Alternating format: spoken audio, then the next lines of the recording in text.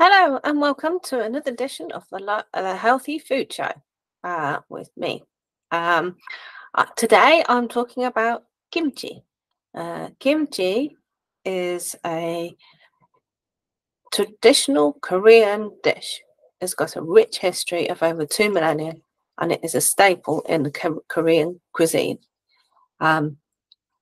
It is a fermented food, and the previous live podcast, we talked about fermented food. So I thought it might be quite nice just to concentrate on just one different type of fermented food. So I chose kimchi. Kimchi is made from all sorts of different things. Basically, it's a fermented vegetable, but you can add other things such as fish, etc., to make it taste different. But there are hundreds and hundreds of different varieties of kimchi, all with unique ingredients, and most of them are regional variations. The origins of kimchi are believed to be rooted in ancient Korean practices of preserving vegetables during the cold winter months.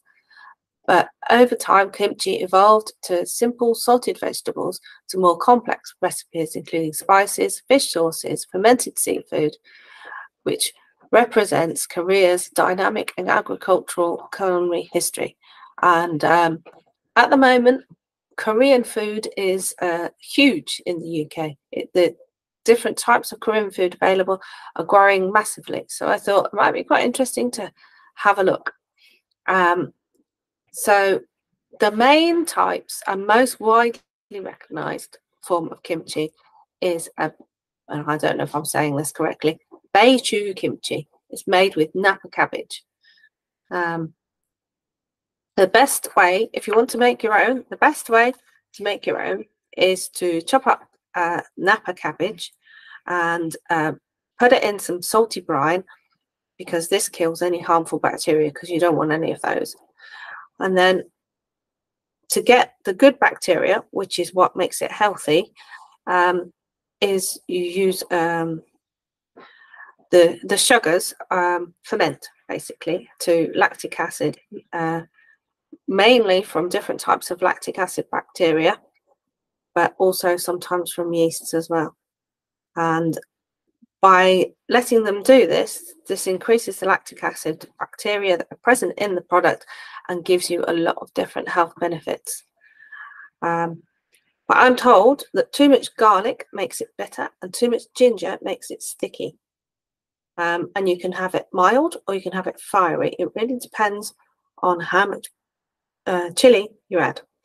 So you put the cabbage into a pot and let it ferment for between 1 to 5 days. After this, you can leave it in a fairly warm place to get it going. After 5 days, please refrigerate it and eat it within 2 weeks. And most people say that after 5 days it's ready to eat, but it tastes better after a couple of weeks. So there are other types of kimchi. You can make kakdugi. Again, don't know if I'm saying that correctly, which is cubed radish, and this is known for its crunchy texture. Or you can use cucumber kimchi, or oi sabagi, typically enjoyed during summer months.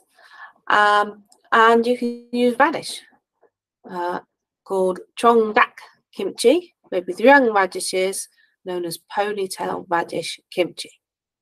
So, benefits: rich in probiotics, which, as we spoke about before, are brilliant for gut health and have loads of different advantages to them. It's nutrient dense. It's high in vitamins A, B, and C, as well as minerals such as iron and calcium. Contains antioxidants, and they can help with stress and inflammation, which is not good. Digestive health, as I said, promotes healthy digestion and keeps your bowel movements regular. Evidence suggests that eating kimchi may help lower cholesterol and improve blood sugar levels.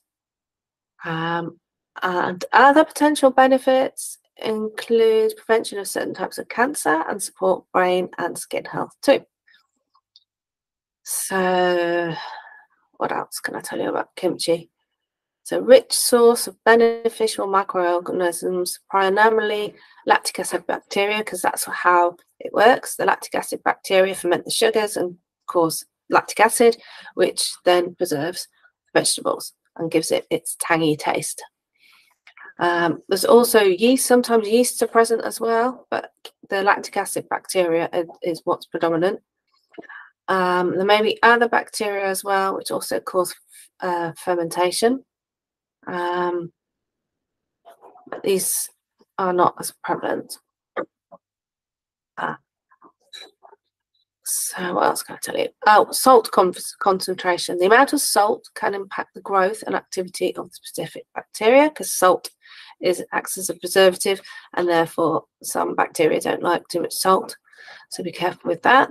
The fermentation temperature affects the growth rate and the dominance of the microbial species. Fermentation time allows for different stages of microbial succession, affecting the final taste. So kimchi's unique flavour, texture and health benefits are largely due to the diverse and dynamic microbial community involved in its fermentation. Primary organisms, as I said, lactic acid bacteria, but yeasts work together in a complex process, transforming the raw ingredients into the delicious and probiotic-rich food that kimchi is known for. Give it a try. That's all from me. Please like and share, and look forward to seeing you soon on the next podcast from the Healthy Food Show.